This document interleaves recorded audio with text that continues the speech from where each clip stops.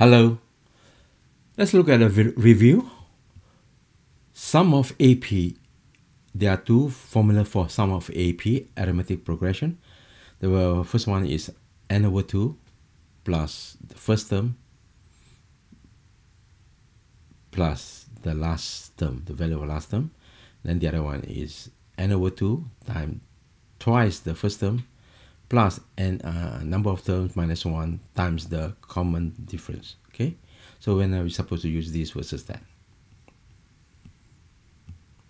Say you are given A and you're asked to sum the arithmetic progression with common difference D. The second term is A plus D, third term is A plus 2D, and then the fourth term is A plus 3D, and then dot dot dot to the value of the nth term is L, and you're given the value of L. So to get the sum of these, you just go number of terms, you count 1, 2, blah blah blah to n. There are n terms divided by 2, value of the first term A, value of last term L. You sum, you just sum A plus L times n divided by 2 will get you the sum of all this. Okay, so this is when the nth term value is given. Say the mth term value is not given. Okay, the same problem. Now we have to use the other formula. So the other formula will be number of terms n divided by 2 twice the first term plus this number of terms less 1 times the common difference D. This will also give you the sum without knowing that, and you can easily see why that is true. We can break this 2A into A plus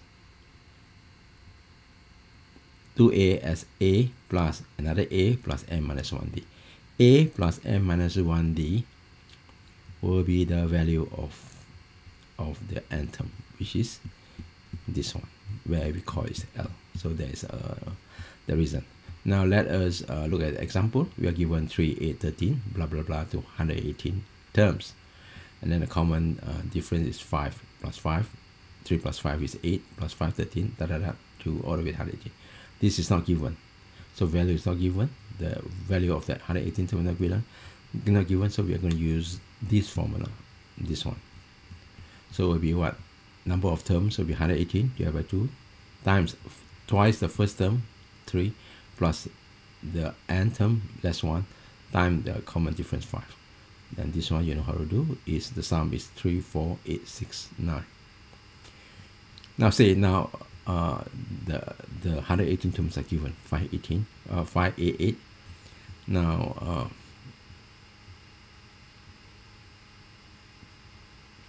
let's say this is not given, right? You can still find the 118 terms.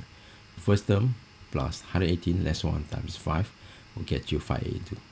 Now assume that this is given, so you don't have to compute that. Let's say if it's not given and you're forced to use the other formula, then you have to compute the value of this first. Okay, now in our problem is that this is given. Okay, so it will be first term plus the last value of last term times the number of terms divided by 2, we get that.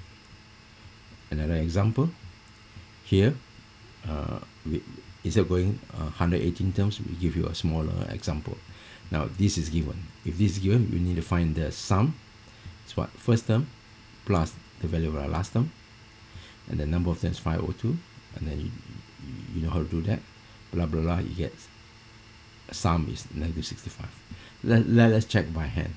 If you are given this, add this, you get 7. Add 7 and minus 13, you get minus 6. Minus 6 and minus 24, minus 30. Minus 30 and minus 35, we get minus 65, which is the sum of that. Say this is not given. If this is not given, we can use the other formula.